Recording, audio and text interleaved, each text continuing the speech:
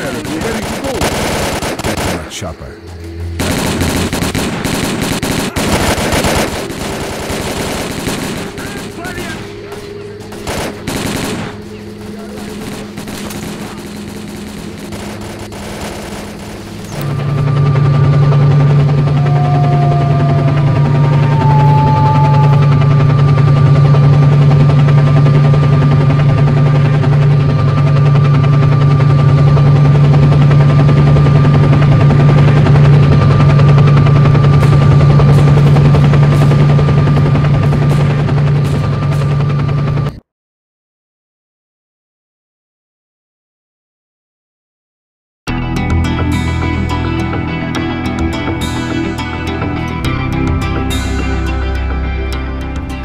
As a reward for successfully completing his investigation, S.T.A.L.K.E.R was offered a promotion to colonel and the position of mission coordinator.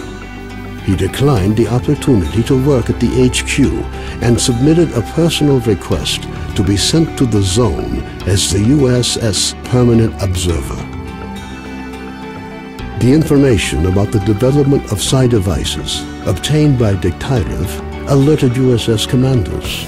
All the information gathered on X-designated laboratories was removed from military archives and filed as top secret. All personnel working in the zone were ordered to prevent the disclosure of information about the laboratories at any cost. Several experimental samples were made on the basis of technical documents for Item 62. Following a set of test trials, it was decided not to go ahead with large-scale deployment of the weapon due to the high cost of ammunition. Nonetheless, it would be reasonable to assume that further development of the Gauss rifle is ongoing. Skadovsk became home to any and all who could reach it. Fierce stalker resistance did not stop the bandits from making regular and ultimately unsuccessful attempts to establish their so-called order on the ship. Despite this ongoing struggle, the Skadovsk carried on its unique brand of life. Unfortunately, it didn't last long. Bloodsuckers from the lair near the Skadovsk found a way to the ship. When bloodsucker attacks began to occur even in broad daylight, it was decided to mount an assault on the lair. Unfortunately, the hunters failed to advance deep into the tunnels, and soon afterwards, a wave of bloodsuckers annihilated all the ship's residents in one fell swoop. A fragile balance was reached between freedom and duty squads at Yanov Station. Tired of the endless struggle, fighters of both factions started leaving their squads and joining the Free Stalkers. Professors Herman and Ozerski were forced to cut short their scientific research in the zone due to a lack of data. On returning to the outside world, the two scientists proceeded to engage in unrelated work. Gary's stories about the Army's fate scared stalkers away from Pripyat. The few who dared to venture into the city ran into inexplicable phenomena, which added further dark strokes to an already gloomy picture of the dead city. The area around Yanov Station gained a reputation for being one of the most dangerous places in the zone.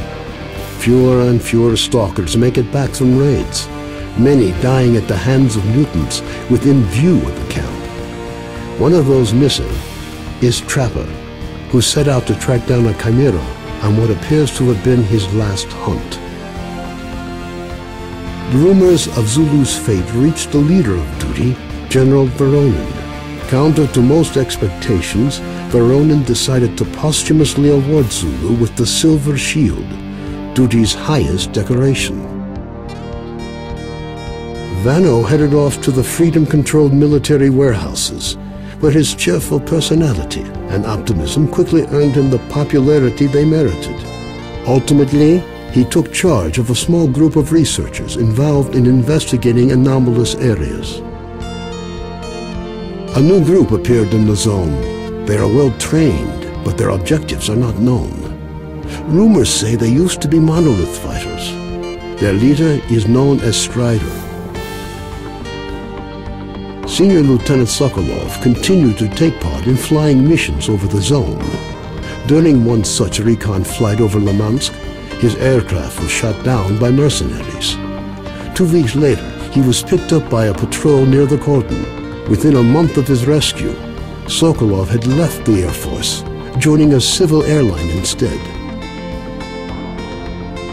A group of stalkers was forced to seek shelter on Noah's old barge during a particularly powerful emission.